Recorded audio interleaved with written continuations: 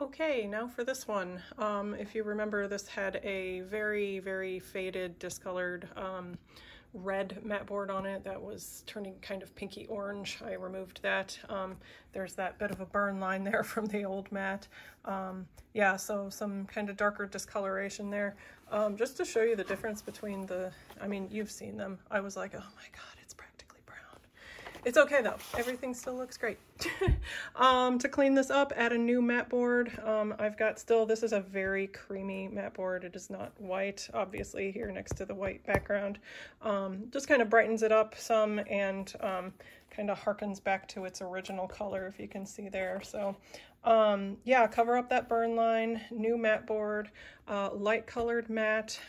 We can do dark frame on that, starting off with the standard black, just a poster frame. Big black text, simple black gallery frame, flat black 125, 2.5 inch mat board margins. I was going to ask if you wanted to make it a little bit bigger, but I just kind of kept it down at the standard 2 inches or so.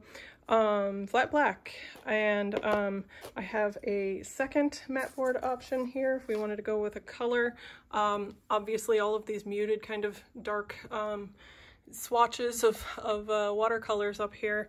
I liked this blue. I'm gonna grab the blue that I got from the Love poster over here and show you the difference. Yeah, so very bright.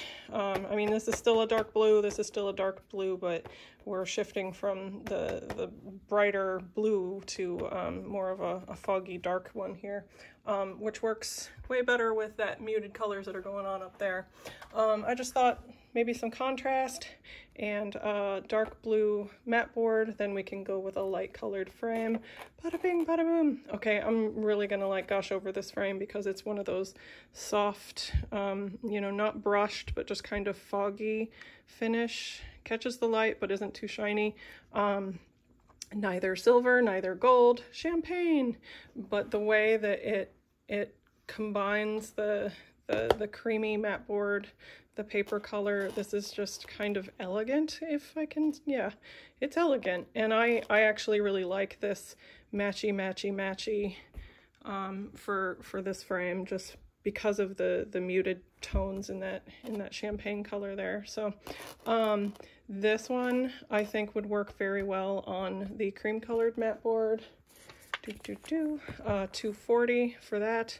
I also think if you want some contrast, that's a great pairing too. This frame works great with both of them. So 240 for that soft champagne finished frame. Works with either mat board. And last but not least, a natural wood. This is the one I keep calling medium honey. It's got kind of a pecan look to it, so it's not that very light maple, nor is it, you know, getting too dark. It's just kind of medium. Also, this works great on the off-white mat board and has enough warmth and contrast for the blue that I think this works for either mat board as well. So we've got some swapping around options. 260 for that one. Again, I think it works with either mat board. I'm kind of leaning towards this cleaner presentation here, the off-white mat board. Just me personally. 260 natural medium honey. Yeah, so soft champagne and then the flat black. Yeah, so yeah, let me know your thoughts. Again, this is 2 inch mat board margins and regular glass. Talk to you soon.